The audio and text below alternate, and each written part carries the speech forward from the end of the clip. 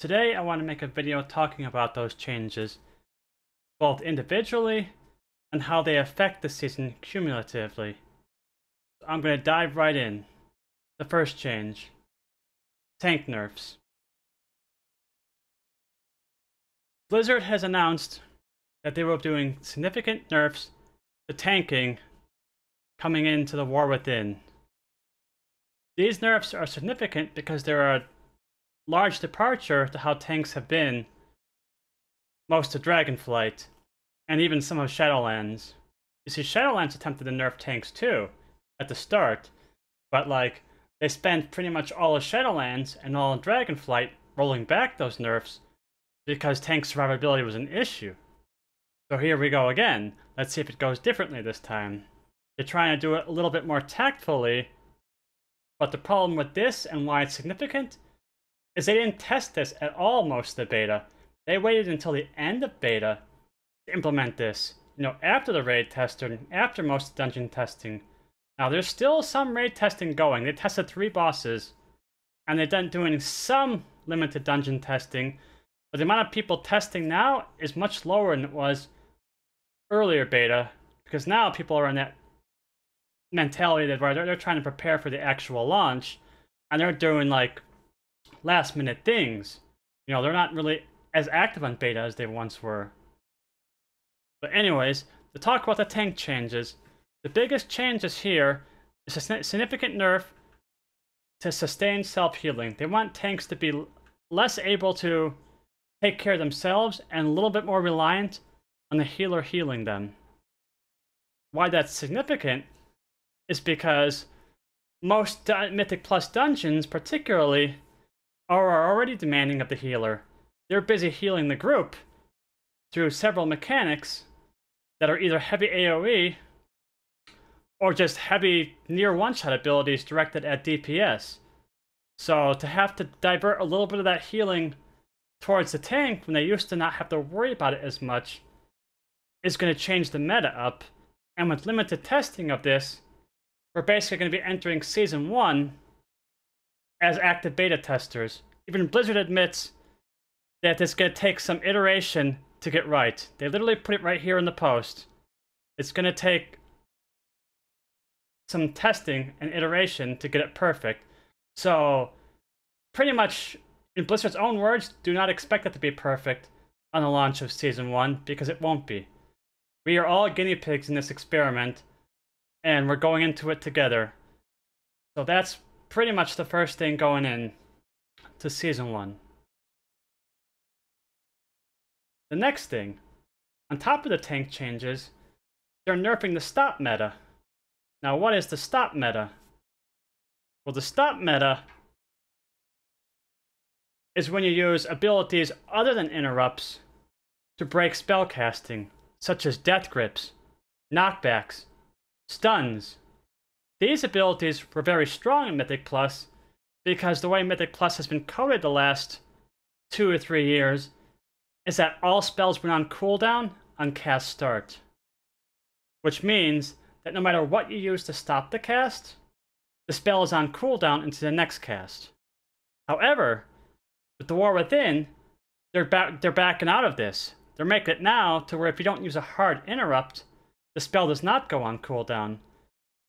They're switching to a design philosophy to where CCing a mob is not acting as a stop anymore. Now it's at most a delay. See, without that spell flag, if that cast does not finish or get hard interrupted by an actual ability that's flagged as an interrupt, that spell is immediately recast as soon as the stop ends. So say you use Shockwave, that mob is stunned for 4 seconds. When those 4 seconds end, whatever you stopped with that stun is immediately cast again because it never went on cooldown. It only goes on cooldown if the cast finishes or it's kicked. Period. So this will be a significant change to the way dungeons are done because it's going to put more emphasis on hard interrupts and less emphasis on bringing classes that could just rotate through stuns like a Prot Warrior with Stormbolt and Shockwave and Shield Charge. 3 different spells that could all stop a spell in Dragonflight. but none of them are going to stop that spell for more than a couple seconds in the War Within. So that means the warrior went from having 4 interrupts to 1. That is significant. More significant than other people are making out to be. And I'll get into why this is significant when I'm recapping all 3. But I want to go into the next point now, which is 10 keys are now always harder. What does that mean exactly? Well, in the War Within, a 10 key and above is always tyrannical and always fortified. But what does that mean by it's always harder then?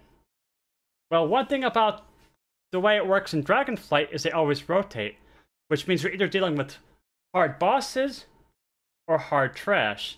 So you plan your comp or even your strategy around one or the other. But in the War Within, at least on a 10+, you have to plan for both at all times. That means there is no week where the trash is easier and the bosses are harder, or the other way around. The trash is harder, but the bosses are easier. Now, you have to build a spec and build a team that can handle both at all times. You know, Fortified Week in Dragonflight means you optimize for AoE because trash matters more, and the bosses will fall over. And then when it's boss week, trash is a joke. So it's like, you plan for that. But when you have to plan for both being hard at all times, it means your strategy hinges on maximizing for both, which is going to be tweaks to specs. So these are the 3 points together. Why is it significant and why did I pick these 3 specific points? Because cumulatively, they're all additive to the same effect. Trash is going to be significantly harder, particularly. You have weaker tanks that need more direct heals from the healer. You have less spells you can stop, which means more damage for the healer. You have the keys always fortified and always tyrannical, which means more damage for the healer. You see where I'm going with this?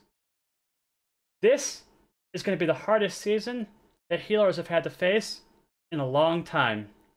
And tanks, I don't think that impact is going to be as felt by tanks. Like, early season, particularly, they're going to have to pull a little bit more conservatively. And they're going to have to get used to not being able to, you know, Superman these pulls that they used to. But really, the burden is not placed on them so much as the healer. These, cumulatively, are putting a huge impact and strain on healers, which are already a role that's difficult to get skilled in Mythic Plus. The pug scene is going to be in shambles over this. I'm telling you now, pugging Mythic Plus in Season 1 is going to be a shit show. And I'm going to have my popcorn ready. Blizzard's going to have to do so many tuning passes on this, it's not even funny, because I don't even think Blizzard has considered what all 3 of these combined means. Like, they've looked at the tank nerfs individually, they've looked at the stop meta individually, and they've looked at the fortified tyrannical individually, but when you put them all together, that healer is looking at this and going,